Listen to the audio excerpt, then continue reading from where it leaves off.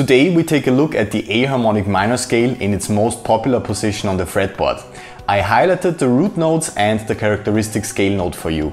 This scale has a very cool and exotic sound and is frequently used in rock and metal music. It is also quite easy to memorize, since there's only one note that changes from the natural minor scale.